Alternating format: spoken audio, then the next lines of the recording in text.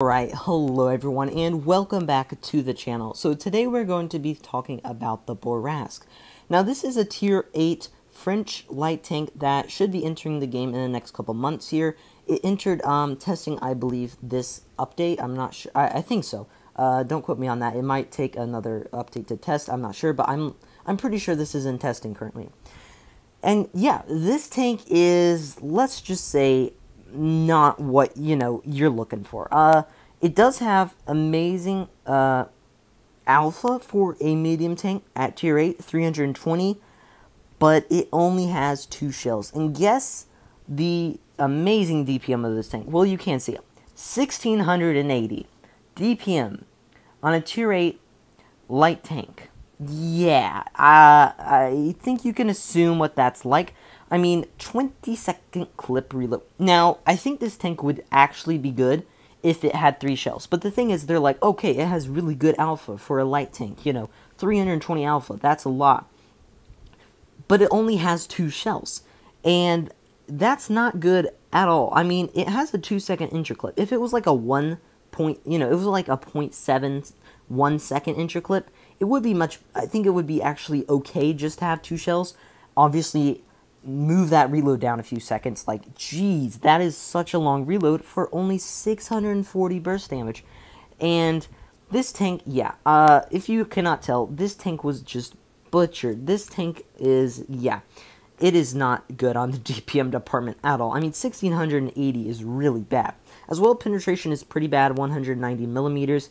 The accuracy, it's not that good either, 0.337. Dispersion on the tank. It only has 6 degrees of gun depression, only a 13 elevation.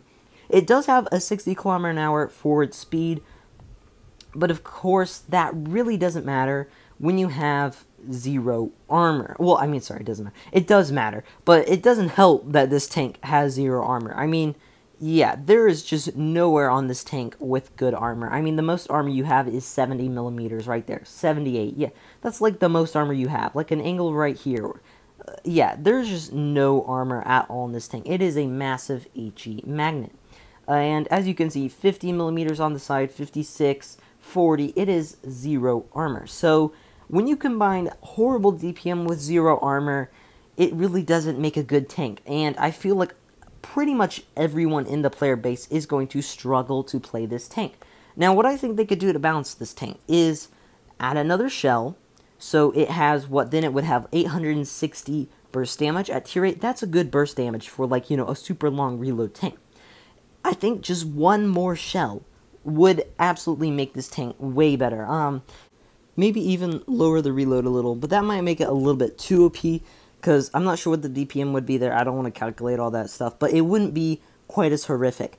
But yeah, I mean, the Badrrasque, it really should be, I think, a good tank. I mean, Wargaming, let's be honest, recently has not been putting out the best premium tanks. I mean, the last one we got, Turtle Mark 1, really wasn't that good of a tank. One before it, the Kanonen, really wasn't that good of a tank. One before it, what was the one before that? I can't remember the one before that, but I don't think it was that good of a tank either. One before that, it really wasn't that good of a tank either. Pretty much all the tanks in the last, 6 months have had nothing for me to want to buy them. I have no reason to buy any of these tanks, so I don't know why Wargaming keeps putting out these really mediocre to bad tanks. Not that good.